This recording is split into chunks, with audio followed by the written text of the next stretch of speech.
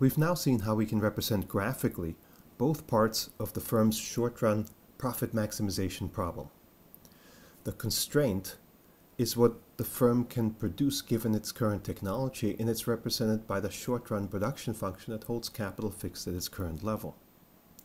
The thing we're trying to maximize, profit, can be represented by a whole map of profit lines, where profit increases as we move to the northwest in this graph. So just like with consumers, we have a whole map of lines that the firm is indifferent between. With consumers, we had a whole indifference map with lots of indifference curves. What the consumer tried to do was get to the highest possible indifference curve given the budget constraint they faced. What the firm is trying to do is get to the highest profit line given the technological constraint they face in their short-run production function. So we could imagine, for example, starting with the zero profit line. So if we put the zero profit line in here, we have all the combinations of labor and output that result in zero profit. Then we can ask, can the firm do better than that? And since there are points available above this blue line that are technologically feasible, we know the firm can do better than that. So the firm's going to move to a higher profit line, and it's going to keep moving to a higher profit line, just like consumers kept moving to a higher indifference curve, until it can't move any further.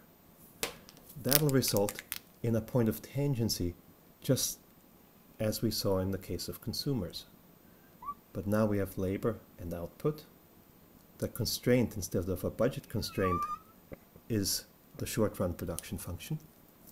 And the final profit line, the highest profit line you can get to, will be one that reaches a point of tangency, like this.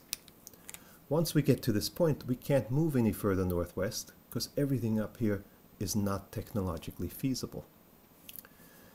Now at that tangency, two slopes are equal to each other, just like they were for consumers.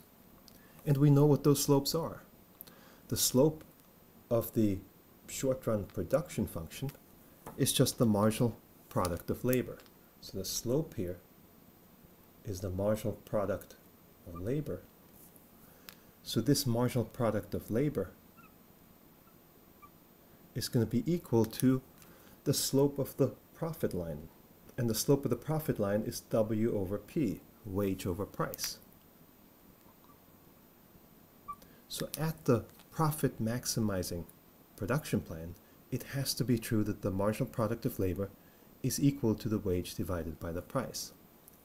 Now we can multiply this through and say that that's equivalent to saying that price times marginal product of labor is equal to the wage.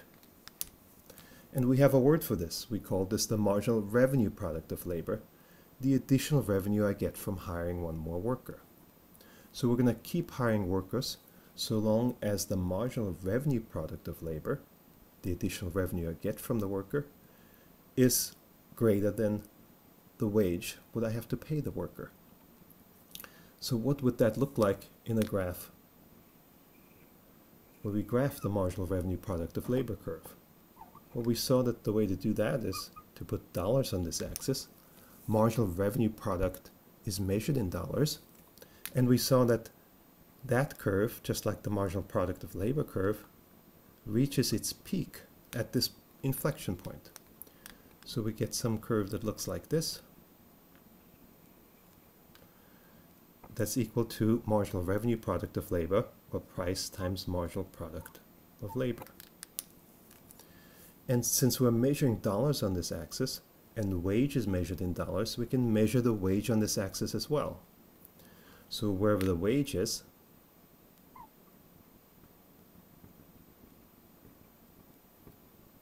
we get a point where the marginal revenue product, represented by this curve, is equal to the wage.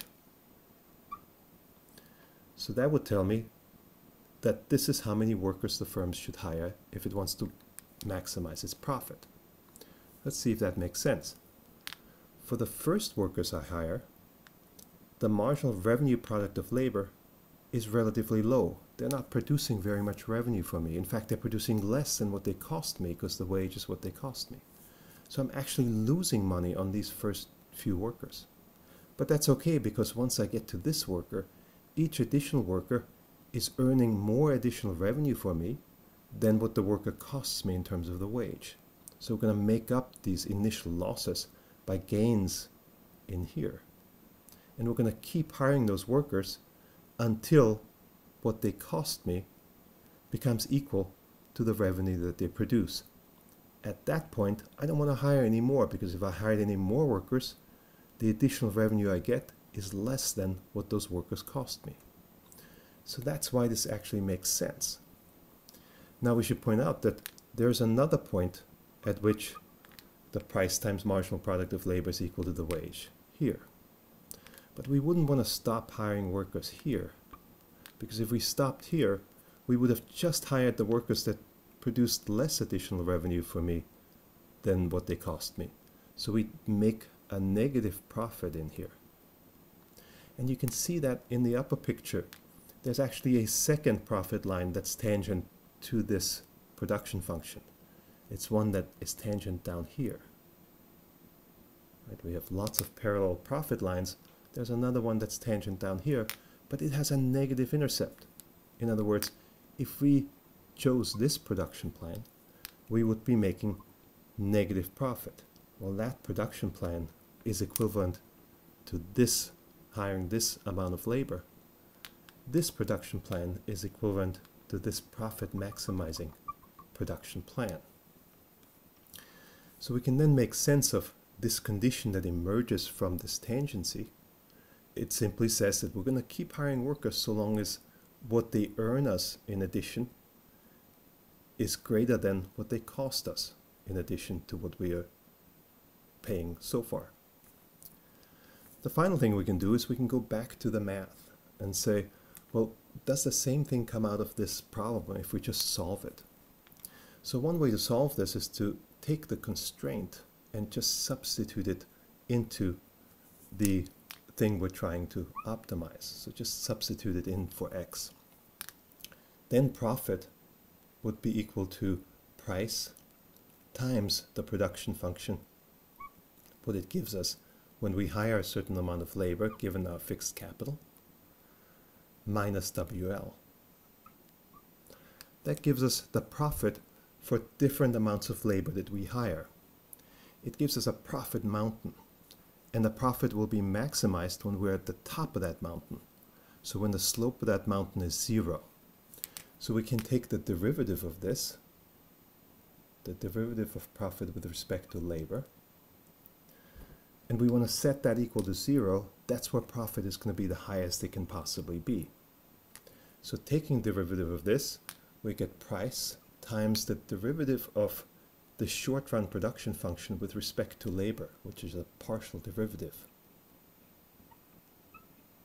minus W. And that has to be equal to 0. But we know what the partial derivative of F with respect to L is. That's just equal to the marginal product of labor.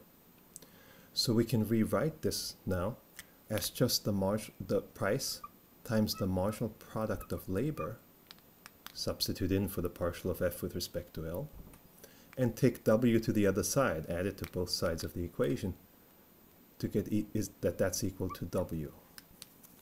So the math gives us exactly the same condition that we see emerging from the picture when we just reach the highest profit line that we can while still remaining within what's technologically feasible.